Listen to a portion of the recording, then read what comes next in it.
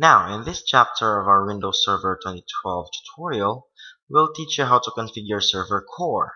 When configuring Server Core, you can only use the command line. In this video, I will teach you some commands and aliases, and aliases, by the way, gives the functionality of a command prompt. So the most of the things you can do in command prompt, you can also do in PowerShell console by using such aliases. But you don't really have to configure these aliases because the system does that for you. There's also the deployment images servicing and management, Netshell, and I'll also teach you how to remote admin using CONSOL and also sconfig. So here's some useful commands in configuring Server Core. The first command will show you the IPv4 interfaces present in the computer. Now here's the command structure. Here's Netshell, interface. You can also use int, but I'll just use interface right now. Next is IPv4, then show interface. Then it will show you a result like this. Now that we know the interface, let's try to configure a static IP address. Now here's what we're gonna do. We're gonna type netshell, netsh, interface, IPv4, set address, then name, and by name I mean the name that we found earlier in the interface, then source equals static, then address. This is the IP address that you want. To check if your configuration is implemented, you're gonna need to type in this command, ipconfig/all. Notice that we didn't configure the DNS because we need to set up the static IP address before we configure the DNS. So here's how to configure the DNS.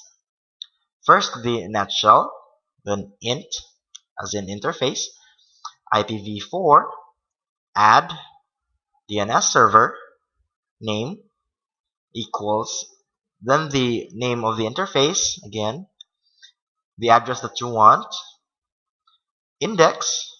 The index identifies if the DNS server is a primary or secondary server. Then again, to check if it's implemented, you're gonna type ipconfig/all. Now if you want to know your computer's name, you can just type ipconfig/all or just host name.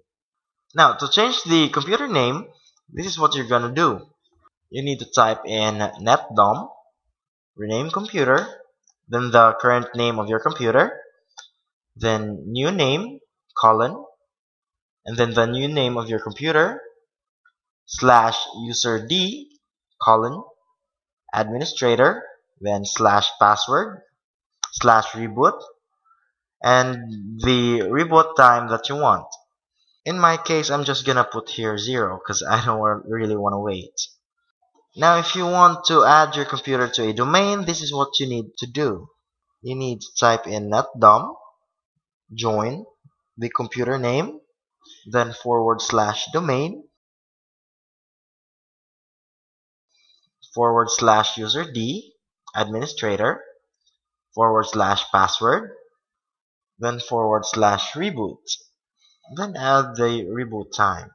Now if you want to add a user account, you can just type in net space user, then the username space /add, and then just add an asterisk.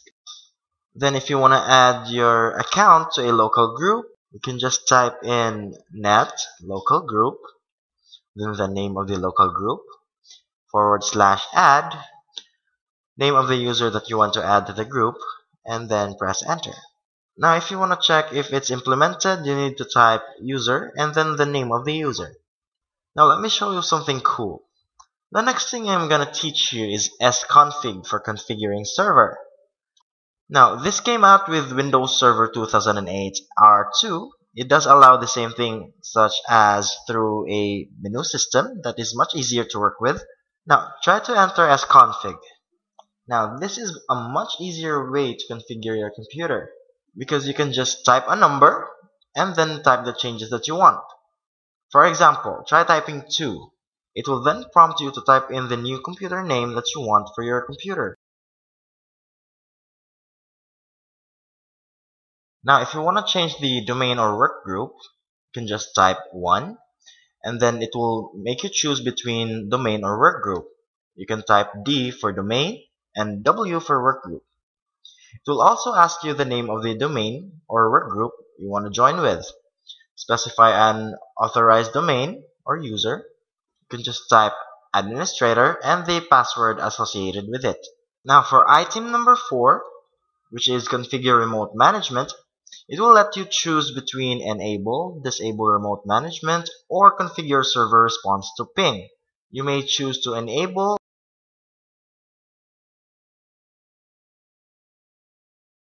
choose configure server response to ping so that other computers will gain access to you. Now let's move to network settings. By entering this command, you can configure your network settings. You can see your full IP address and select your network adapter. Then the next thing you're going to do is to set your network adapter address. Just press 1.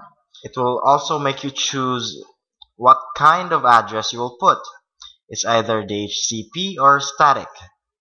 And then if ever you will use the static IP address, then you will put the IP address, subnet mask, and default gateway manually.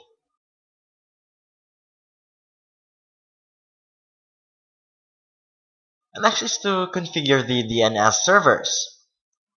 Just press 2 and it will allow you to enter the new preferred DNS server and the alternate DNS server. You see, sconfig is a very great way to configure your computer. It's very intuitive, you don't have to worry about typos, and I strongly recommend it in configuring new machines.